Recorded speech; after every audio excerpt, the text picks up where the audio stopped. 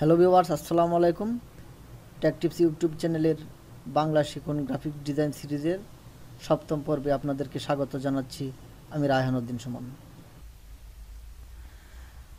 আজকের এই পর্বে আমি আপনাদেরকে দেখানোর চেষ্টা করব পেন টুল কী করে ইউজ করতে হয়, কী করে আপনারা পেন টুল দিয়ে কোনো কিছু বানাতে পারবেন। অ্যাডোবি ইলাস্ট্রেটর বলুন, অ্যাডোবি ফটোশপ, অ্যাডোবি ডিজাইনের কাজগুলোর জন্য অবশ্যই আপনাদেরকে পেন টুল সম্পর্কে ভালোভাবে দক্ষ হতে হবে, কারণ পেন টুলসের মাধ্যমে আপনাদের এই টাইপোগ্রাফি বলুন, ইলাস্ট্রেশন বলুন, এই কাজগুলি পেন টুলসের মাধ্যমেই করা হয়। সো আপনাদের এই পেন টুলটা সম্পর্কে ভালোভাবে ক্লিয়ার হতে হবে। শুরুর দিকে হয়তো আপনাদের কাছে এটা জটিল মনে হতে পারে, কিন্তু যতদিন আপনারা প্র্যাকটিস করবেন, যত বেশি পরিমাণে প্র্যাকটিস করবেন, প্র্যাকটিস করার এক পর্যায়ে গিয়ে আপনারা দেখবেন পেন টুলটা একদম ক্লিয়ার হয়ে গেছে। সো প্র্যাকটিসের কোনো বিকল্প নাই। চলুন আজকে টিউটোরিয়ালে আমরা ডিজাইনের কাজটা শুরু করি, পেন টুলের ইউজটা দেখি। আমরা মনে করুন একটি পাতা আমরা ড্র্যাগ করে এটাকে ইলাস্ট্রেটরে এনে ছেড়ে দিলাম। তারপর এটা টেনে একটু বড় করি। বড় করার পর দেখুন যে এটা এদিকে দুইটা টান দেখা যাচ্ছে, এই জন্য আপনারা এই এমবেডে ক্লিক করবেন।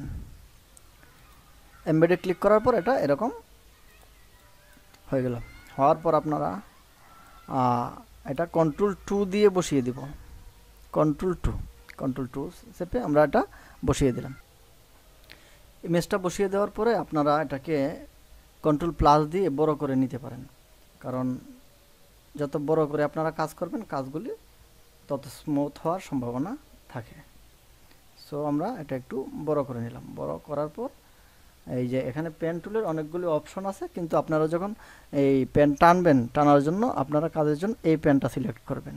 বাকি পেনগুলো যেগুলি আছে নিচে দেখছেন, ওগুলো দিয়ে শুধুমাত্র এডিট করা যায়। তো আমরা এখানে এই পয়েন্টারে একটা ক্লিক করলাম, তারপরে এখানে ক্লিক করে ড্র্যাগ করে এইভাবে টানবেন। দেখুন ড্র্যাগ করে পেন টুল আমরা এখানে দেখুন এটা এখানেই ইন্ড করে দিলাম। আর একটা ক্লিক করার পর এটা ইন্ড হয়ে গেছে। তারপর আমরা এখান থেকে গিয়ে আবার ড্র্যাগ করে টানলাম। আবার দেখুন এটা এখানে আবার এটা ইন্ড করে দিলাম। ইন্ড করে দিয়ে এখান থেকে আবার ড্র্যাগ করে টানবো। দেখুন আমরা এটা কালারটা যদি স্ট্রোকে দিব শুধু, কারণ ফিল কালার হয়ে গেলে এটা আমরা কোথায় কাজ করছি, কোথায় পেন টুলটা টানছি ওটা ঠিক বোঝা যাচ্ছে না, সেজন্য আমরা শুধু স্ট্রোকে কালার দিলাম। স্ট্রোকে কালার দেওয়ার পর এটাকে দেখুন ফিল কালারটা নান করার পর এরকম হয়ে গেছে। এখানে আরেকটা ক্লিক করে এটা এখানে ইন্ড করে দিলাম। ইন্ড করে দেওয়ার পর এখানে পেন টুল দিয়ে আবার একটা টান দিলাম। ওকে, তারপর দেখুন এখানে দিয়ে যদি এবার এভাবে টানি, আবার এভাবে এখান থেকে আমরা এটা মনে হয় এক টানে করতে পারবো। হ্যাঁ, এক টানে এই অংশটা করে ফেললাম। এখান থেকে বাকি যে অংশটা আছে এটা একটু কন্ট্রোল মাইনাস দিয়ে একটু ছোটো করে নিলাম। ছোটো করার পর দেখুন এখানে ক্লিক করে আমরা এইভাবে টানবো। দেখুন একটা পাতা, কিন্তু যেরকম একটা পাতা ছিল সেরকম একটা পাতাই হয়ে গেছে। এখন এটার মধ্যে শুধু কালার আছে। স্ট্রোকে আমরা ফিল কালার করব। ফিল কালার করার জন্য এটা দিয়ে আপনারা কালারটা ঘুরিয়ে দিলেন জাস্ট। দেখুন এটা ফিল কালার হয়ে গেছে। এবার যদি আমরা এদিকে আনি, দেখুন এখানে একটা কালার কিন্তু তৈরি হয়ে গেছে, সুন্দর একটা কালার তৈরি হয়ে গেছে। একটা পাতা কিন্তু আমরা ক্রিয়েট করতে পারছি। সো এভাবে ইচ্ছা করলে আপনারা পেন টুল দিয়ে বিভিন্ন রকমের ডিজাইনগুলো করতে পারবেন, আর্টগুলো করতে পারবেন। আপনার যত বেশি প্র্যাকটিস করবেন ততই আপনাদের কাজটা স্মুথ হয়ে যাবে। আজকে আমরা আরেকটা জিনিস দেখব যে ইলাস্ট্রেটরে বিভিন্ন ফন্টের উপর, বিভিন্ন টেক্সটের উপর কিভাবে স্ট্রোক দিতে হয়। স্ট্রোক মানে শেডোর মতো যেটা, এটা কিভাবে দিতে হয় আমরা এগুলি ডিলিট করে দিই।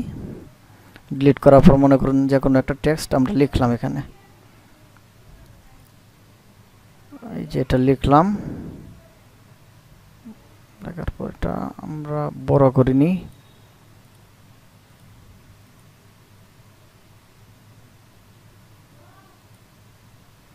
বাহাত্তর।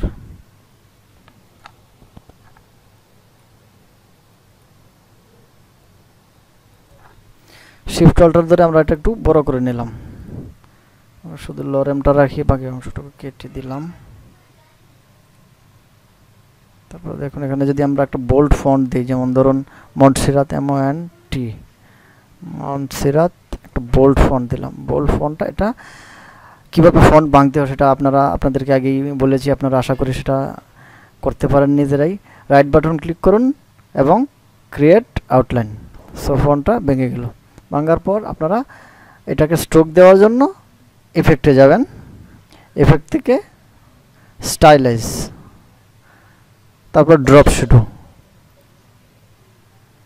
ড্রপ শ্যাডোটা কীরকম হচ্ছে সেটা দেখার জন্য আপনি এখানে প্রিভিউ দিয়ে রাখতে পারেন। দেখুন প্রিভিউটা শো হচ্ছে, অর্থাৎ শ্যাডোটা কীরকম হচ্ছে।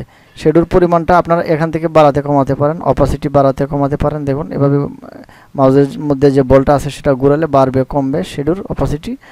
আর এখান থেকে আপনারা এটার কতটুকু বিস্তার হবে, কত পিক্সেল লেফট রাইটে যাবে, দেখুন এটা আপনারা এখান থেকে করে দিতে পারবেন। এই যে নিচে আছে ওয়াই অফসেট, এটা থেকেও আপনারা এই কাজটা করতে পারবেন।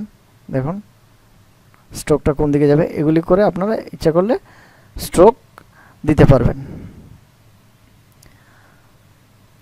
তো এ পর্বে আর বেশি কিছু আপনাদেরকে দেখাতে চাচ্ছি না, কারণ এক পর্বে অনেক বেশি কিছু দেখালে সেগুলি আপনাদের হয়তো মনে থাকবে না। সেজন্য সামনের পর্বে আমরা আরও কিছু টুলস নিয়ে হাজির হব।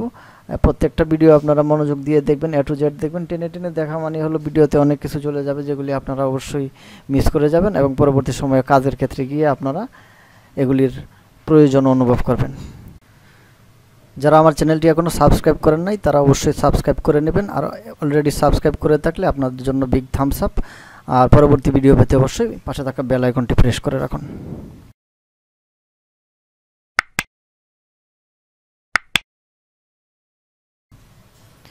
সামনের পর্ব পর্যন্ত ভালো থাকবেন, সবাইকে ধন্যবাদ।